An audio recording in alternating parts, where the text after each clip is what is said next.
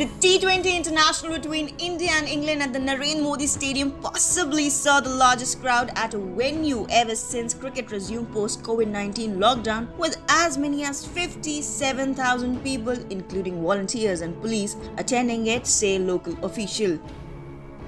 While there have been matches in various stadia around the world with limited crowd capacity, none has been able to so far match the attendance at the Motera Stadium thanks to its sheer capacity. It has a capacity of 110,000, out of which Gujarat Cricket Association has allowed 50% attendance.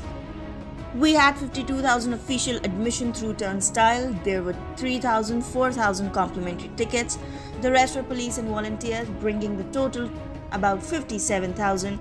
Anil Patel, the Joint Secretary of the Gujarat Cricket Association, told INS. Another official said that the demand for low-priced tickets were more. Most of the crowd bought ticket at low end Rs 500 and of Rs 1000. There was less demand for high-end tickets, added the official.